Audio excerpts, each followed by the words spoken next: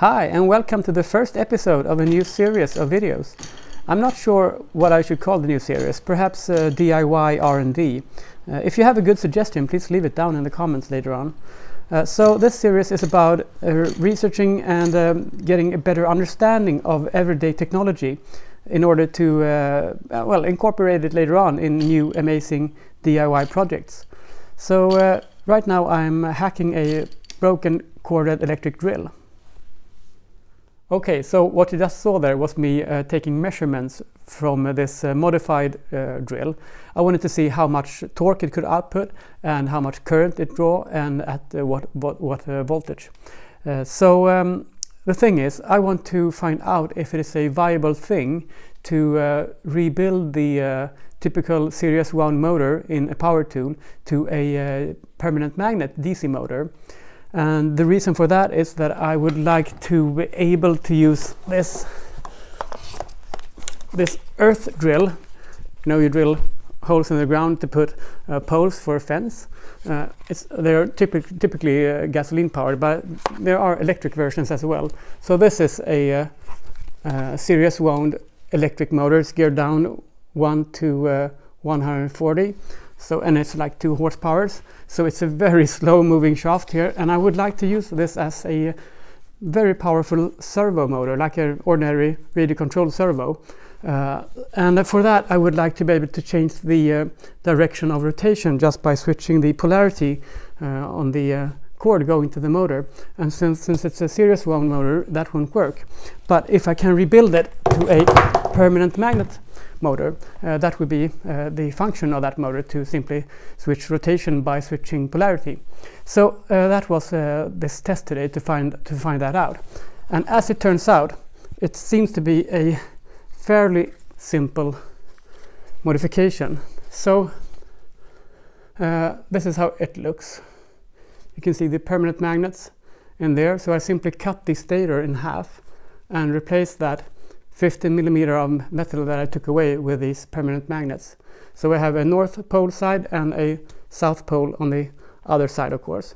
And here you can see the stator before I made the cut. So I marked out where to do the cut. It's 15mm wide.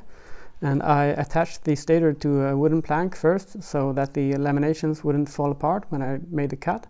And here you can see that I glued the magnets onto the stator, and they are facing the same direction. So for instance, this could be like both south poles pointing up and both north poles attaching to the stator below. And other than that, I just took away the electronic stuff in here, and I simply apply power to these brushes, and the motor spins. And the motor is rated for 230 volts, but I'm running it at 30 volts just to get a reference value of torque and the amp draw, as the current draw. The thing is, this machine is actually broken, and it broke in a ridiculous way. It has a hammer function, and a small steel ball keeps it from being in the hammer function or not, and that steel ball came loose and damaged the gears. So everything is like in perfect condition except for the vital gearing here. It's good enough for just flipping it half a degree to find out what torque it has, but if you run it continuously, it really screams. And the silly thing is, to get the relevant reference value of this machine when it's in unmodified state, I had to buy another one. Yay! Since it's not like high quality, it's not a bargain, since it broke of a totally unnecessary reason. But anyway, I will open up this box and set up the test again, and let's see how much torque the original series wound motor can deliver at 30 volt. It's difficult to see, but the machine is actually turning the stick slightly, and the current draw is 0.5 amps. It's a little bit difficult to read from this old transformer. And the Newton meter is showing 0.1 Newton over a half meter, so 0.05 Newton meters. So the modified machine, it drew 2 amps at 26.5 volts, and it delivered 0.3 Newton meters of force, which equivalents, of course, 0.50 Newton meters per amp. The unmodified original machine, it drew 0.5 amps at 28 volts, and it delivered 0.05 Newton meters, which equivalents 0.1 Newton meter per amp. So the modified machine is around 50% torqueier than the, or have 50% more torque than the original. So the strong magnets here really help. And the reason for the modified machine to be able to consume so much more power is, of course, that the rotor windings are originally hooked up to the stator windings in series. And as it turns out, this the resistance just through the rotor is 20 ohms approximately, and the resistor when I measure on this machine, which includes the series connection to the stator windings, is 60 ohms. So it's 3 times as much electrical resistance in the series wound machine. One good thing with replacing the stator windings with permanent magnets is, of course, that you gain a little bit of efficiency as well, since there's a loss in the stator windings. Another good thing is that, of course, the windings in the stator also generate a certain amount of heat over time. So you can simply push a little bit more amps through this modified machine without overheating, since it's simply less heat produced in a machine with a permanent magnet stator. So let's take a look at the unloaded speed of the motor. So I will disconnect this part here and do the same thing with the original machine and see what the RPM is of the unloaded motor. And here's a nice view of the original machine with its original stator winding and the modified version with the permanent magnet stator. And let me do the measurement of resistance in the system. So this is the resistance simply of the rotor in the modified machine. It's like 18 ohms, okay? And the unmodified one is closer to 60. It fluctuates slightly. And if I measure out here in the plug, it's a couple of ohms more. So that's how they look inside. Let's make the speed measurements. Before I start, I just want to make sure that the rotors spin freely, and they do.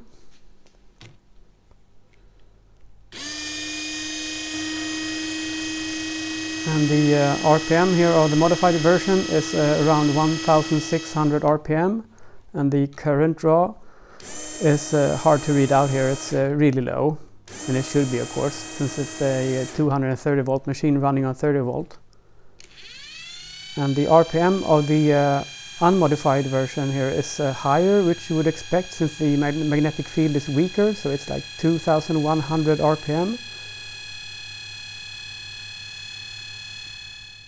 And the same thing here, I have a slight difficulty reading out the amp, but it's low. Okay, so let's try to sum this up.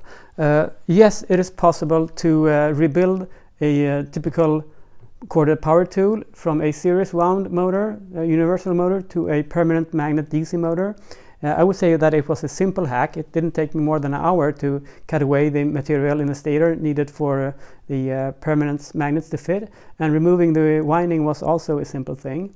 I did gain what I wanted, the possibility of changing the direction of rotation by switching polarity to the motor, which does not work in this series wound configuration. I also gained a significant amount of torque, at least at these lower voltages. And also, of course, I gained efficiency since I don't waste any energy to create this static magnetic field in the stator of the original motor. The RPM did drop because the magnetic field is stronger here, so it's at a lower RPM it creates a higher back voltage, so pushing back on the voltage going into the motor. I think that's a pretty good thing, because it means that well, since the output RPM is pretty high in these machines, even though they're geared down significantly, they're still like 3000 RPM. But I would prefer to have it lower with higher torque, and this system here with the permanent magnets seems to do just that. So all in all, it means that if it comes to it, it would seem likely that I can modify the universal motor and this heavy-duty electric motor with the gearbox, so that I could convert it to a servo using a simple H-bridge to control the direction of rotation. Okay, so that was the first episode in this new series. I have learned a couple of things today, and I hope that you have done that as well watching this video. I forgot to tell you that the magnets that I used, I simply had these laying around at home, so I think that they are slightly oversized, but they are 50 millimeter long and it's 15 by 15 millimeter in square. The magnetization grade here is N48, so it's pretty strong magnet. I think the temperature endurance of this is 80 degrees, so it's a low temperature magnet. If I would have ordered them specifically for this project, I would have ordered a magnet that was not that broad here. I think I'm wasting a lot of magnetic field just out in the air here. But nevertheless, a great power in this stator. Okay, so now I'm going back to the inflatable car project, and I'm doing modifications towards making it easier to handle the vehicle, like storing it and transporting it. And of course I'm working with the brake system. But I will show you that in an episode regarding that project. Stay tuned and I will see you next time.